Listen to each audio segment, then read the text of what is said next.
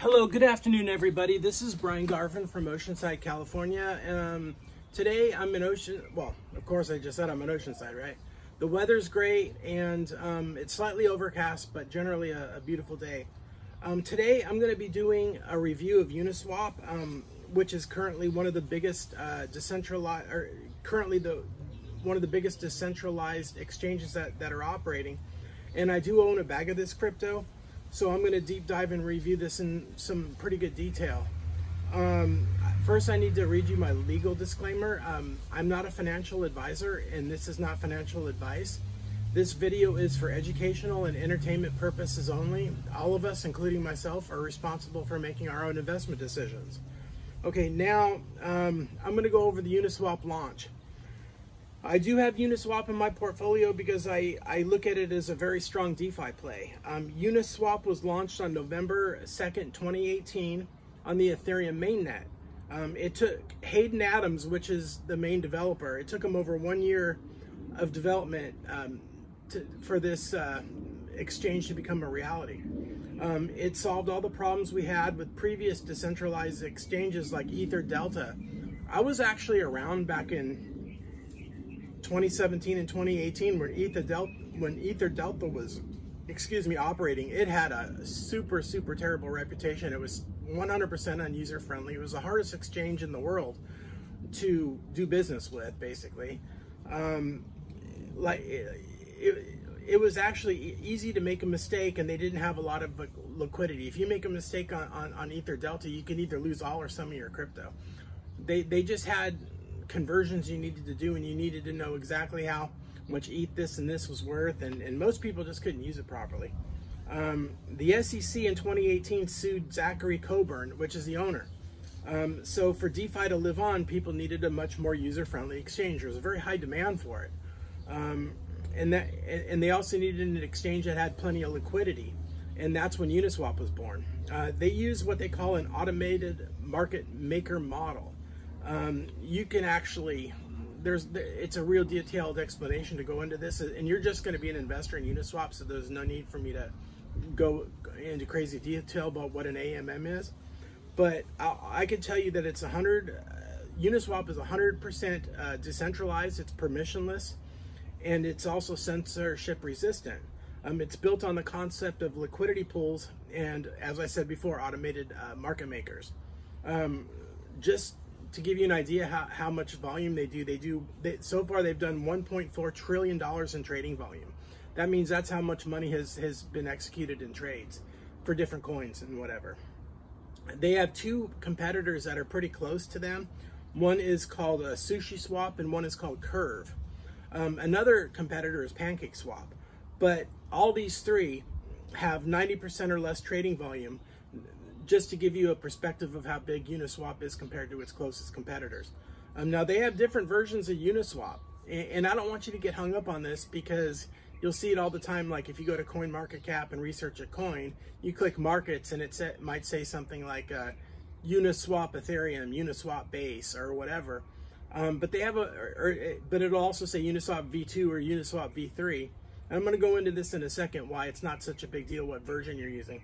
But if you Google Uniswap website, their website will pop up. I believe it's uniswap.org, if I'm not mistaken. Yeah, it is uniswap.org. And then what will happen is once you get to their website, on the top right, there's a button you click called Launch App. At this time, no KYC or Know Your Customer is required. So you could just use this website without any problems. You're going to need to connect a wallet to them to perform a transaction. So I use a MetaMask wallet. That's my primary wallet. And there's tutorials all over the internet that'll go into detail and teach you everything about what you need to know, including setting up your seed phrase, your password. First you have to do this, but just to give you a quick security tip before I go too much further with this, when you do set up your MetaMask wallet, back up your 12-word seed phrase and your password on 2 different USB drives. This is extremely important. Also, make sure you pin it to your desktop. If you have 2 different browsers and you want to log into it from 2 different browsers, pin it to your desktop on both browsers. It just makes it so much easier. What I do, and the reason you need 2 USB backups instead of 1 is if you accidentally drop one in hot water or something in your coffee and it just doesn't work, then you've got a backup USB. You don't want to take a chance of wiping out your only copy. If you really want to be safe, make a 3rd copy and maybe send it to a relative that you trust, someone that's not involved in crypto. And if your house burns down or something, you need to be able to access a backup copy, because I mean, over this bull cycle, you know, your wallet could have 50 grand, 100 grand, or maybe even more in it, and you don't want to lose that because you made a mistake on not making sure you don't have enough backup copies. So you also so when you're using Uniswap, you need to, like I said, you need to connect a wallet to them. It could be any wallet, but because there's a connect wallet button on there before you start doing your swap. And I use MetaMask, but there's dozens of other wallets out there. You're going to have to set this up first. You're going to have to make sure your wallet's all secure and has plenty of funds in it, because if you're going to buy a coin, you're going to need funds in your wallet. Or you'll need to swap out a current coin you own for another coin. You could do either or. I've been buying a lot of coins lately, so I've been adding money from my bank account, but I've also swapped quite a few coins too. So I've used Uniswap about 30 times, and I got the hang of it now, basically. So you also need to make sure that when you add funds to your MetaMask wallet or any other wallet, that you do with the appropriate network. Example, the base mainnet offers different tokens from the BNB network, which offers different tokens from the Ethereum main network, which offers different tokens from the Polygon network. So whatever, you know, wherever you want to, if you're purchasing a token, you just need to make sure that you add that network to your wallet first. Make sure that wallet is properly funded and you have enough money to, you know, whatever you want to do with buying your coin. But even though all these other networks exist, you usually still end up buying Ethereum under those networks. So it's kind of a catch-22, but that's how it works. So one of the things I've noticed about Uniswap, a little quick tip for you that'll save you a little bit of stress, is I never pay attention to what version I'm using, and all my transactions seem to go through fine without even thinking about this. So when I do the launch app and I log into Uniswap, I don't really care. It doesn't tell me what version it is, because I've looked all over the screen. It doesn't say you're using version 2, you're using version 3. I could really care less, because it doesn't really matter, because it seems to work no matter what. I've noticed that the site itself doesn't even tell me, and I honestly don't care, like I just said. If you click the markets tab on CoinMarketCap, you can research a coin before you start the swap process. You'll be able to see if the coin is available on Uniswap and what network supports the coin you're interested in purchasing. Like I just mentioned, there's multiple networks. Also, if you're on, say, coinmarketcap.com and you go to the left side of the page, it'll give a contract address, and to the right, I think it says base network or BNB network or whatever. There's a little button you click and it automatically copies the entire address to your clipboard. So you can paste it, and the token should pop up on the to part of the swap thing that it has. There's a from, you know, which is the main net you want to swap from, either Ethereum or whatever. And then there's the to part. Okay, so I've used it about 30 times to purchase low cap crypto coins that are basically under $100 million market caps per coin. And there's a lot of tutorials online that'll teach you how to set up a MetaMask wallet and how to properly use Uniswap. I would say setting up MetaMask wallet is a little harder than Uniswap, because Uniswap is just pretty much a play by the numbers deal. You just pick your coins from and to, connect your wallet first, and then pick your coins from and to. And if you want to do all your crypto in ETH, there's a little max button, click it, confirm, then you got to confirm it on your MetaMask wallet. And that's it, and the swap process starts. And then afterwards, you want to make sure you add the token to your, there's an import feature that allows you to add the token. You can either add it through a contract address, like I just showed you. Like if you get it on CoinMarketCap, you can paste it from your clipboard, or you just type in the name of the token. Like for example, I just bought a couple $100 of a token called Turbo, Turbo, and just for the heck of it, it's just a little gambling play. I mean, I don't even know if it's going to go anywhere, but it went up about $40 today, so it went up 20%. So I figured I got in at a good time, so I might be able to make a few grand off it. Who knows? But that's what you do. You just add your token, either put in the token name, and if it pops up, great. But you want to you can actually, a trick that I have is like when you're on CoinMarketCap, you want to write down the first 3 letters of the contract address and the last 3 letters of the contract address, and you want to match it to what you see before you buy the coin. You know, like on the 2, because there's like scammers out there and people that'll spoof a coin you might want to buy. There might, like, it could be a popular coin and there can be 5 or 10 people that put, like, for example, I bought a little bit of Dogeverse, just another gambling play I did, a little gambling play, and there was like 4 or 5 people that were trying to mimic it, and what I did was I looked at the contract address, the first 3 letters and the last 3 letters, and you want to make sure it matches what they have on CoinMarketCap. But Dogeverse wasn't an actual coin that I purchased in this manner, but I'm just giving you an example. I mean, because Dogeverse hasn't really launched yet. It's still in pre-sale. And I'm not recommending it. This isn't why I'm doing this video. I'm just letting you know that that's what you would do. If you're buying especially a really low market cap token, like $10, $15 million, you need to really make sure you're buying the right one, you know, because there could be other people mimicking it. And that's how you get around that, is by looking at the first and 3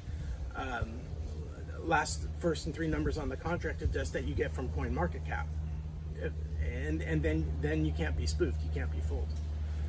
So basically, it's as simple as connecting your wallet and what coin you want to part ways with in the top field. It could either be, like I said, it could be either let's say it's on the Ethereum network and it's the Boson coin. Okay, well, you can either choose the Boson coin itself, or you can choose Ethereum on the top, and then you can either directly pay for it with ETH, BNB, Base, Avalanche, Polygon, or another network coin.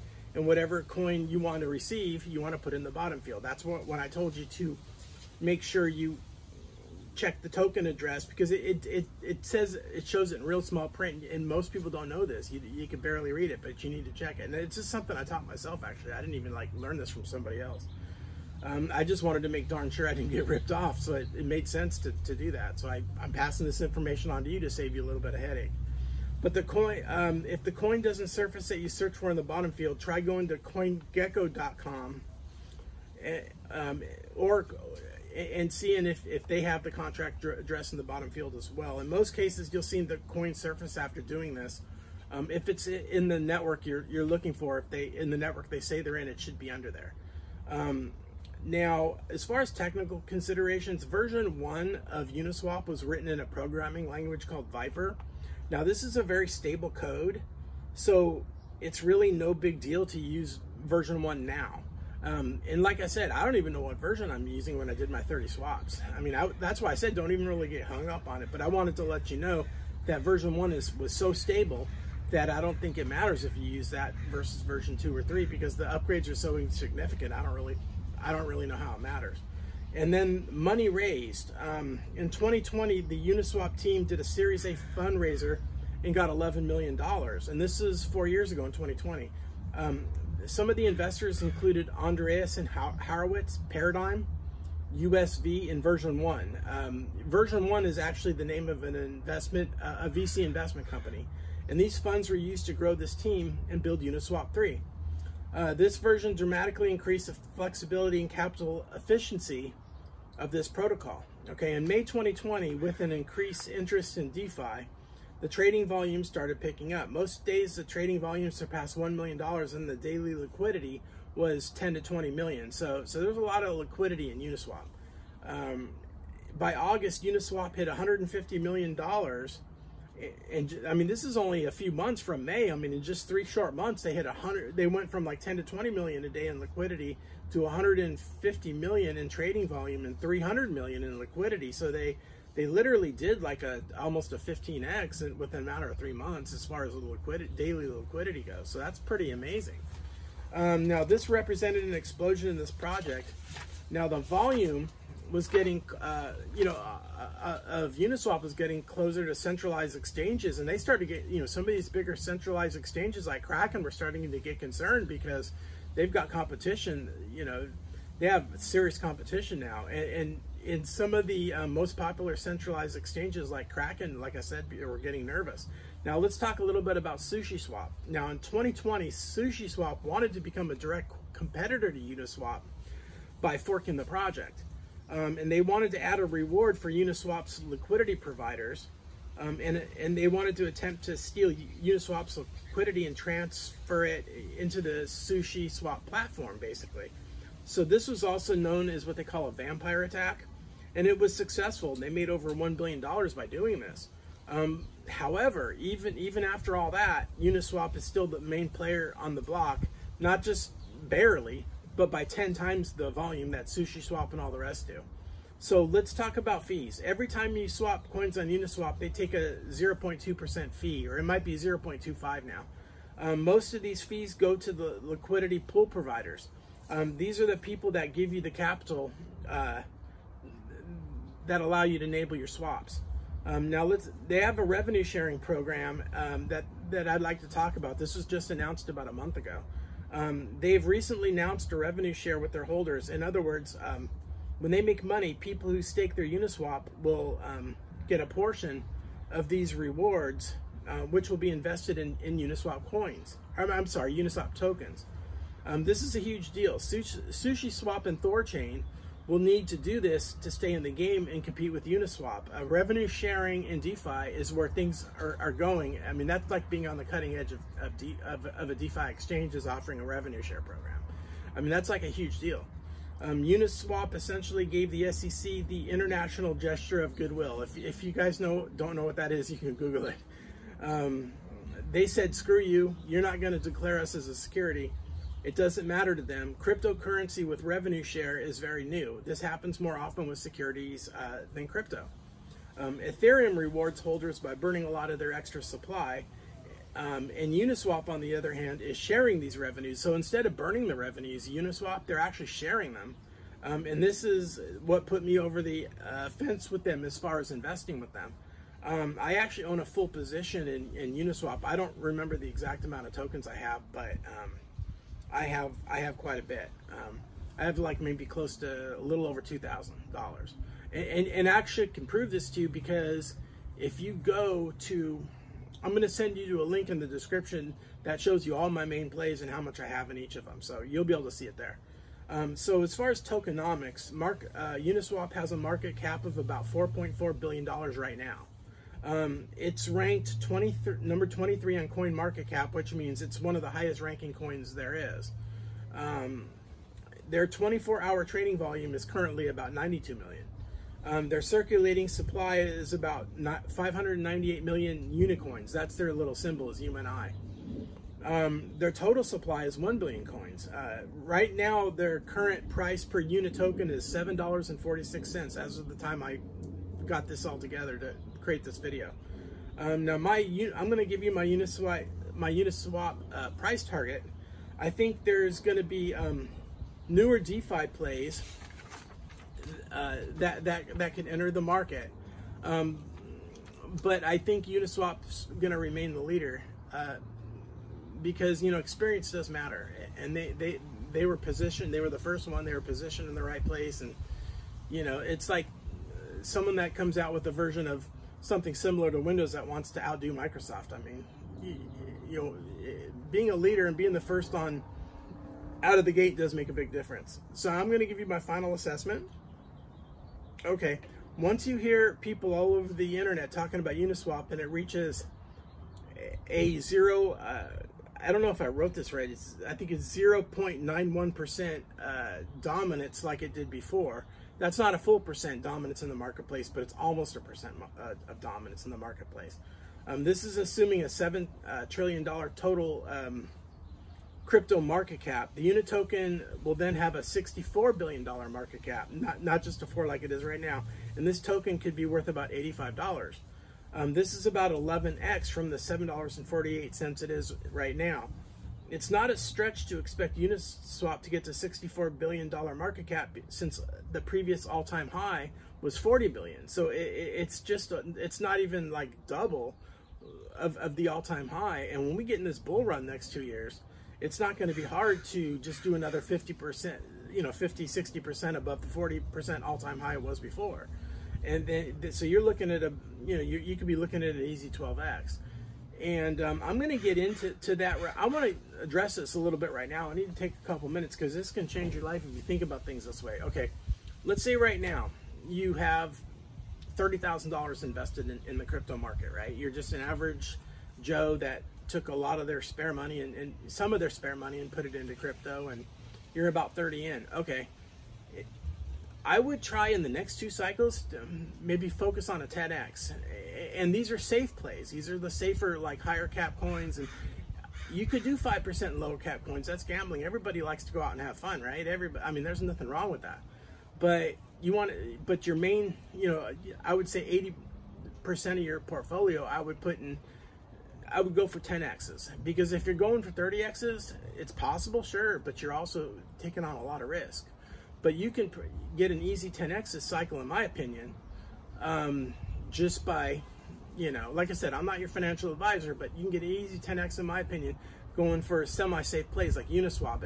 I mean, investing in these projects that they're already leaders and have crazy utility, and they still have room to 10, 15x.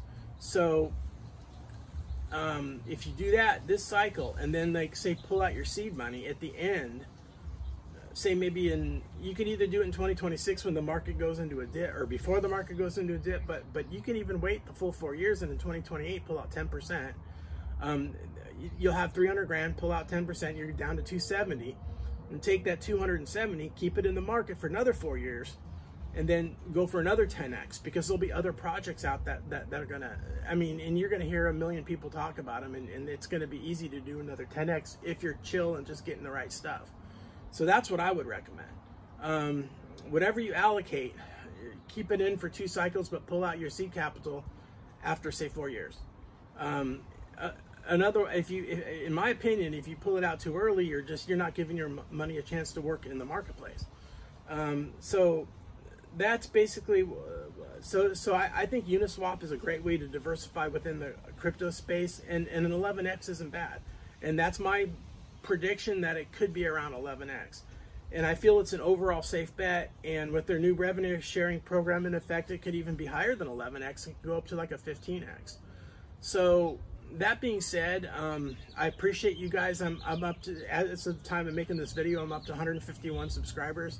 If you could do me a serious, you know, if you could become a subscriber, either like the video or make a comment below. All your comments generate interesting dialogue. I'm semi-retired. I answer every single one of my comments because I really want to help people, and if there's something I can pass on to you that I know that you don't know, it can give you a better day. So that's about it. I'll be in touch with my next video. A lot of my videos in the next month or so are going to be about plays that I'm involved with. This is another one. And I think it's important. I know, you know, listening to this fat guy talk for 20-30 minutes might not be the most exciting thing to watch, but if it changes your financial future, why not? So hopefully we can become at least virtual friends online, and I can help you get to the next level. And I will be in touch soon with the next video, maybe in 2 or 3 days. All right, have a good weekend, and I'll talk to you soon. All right, bye-bye.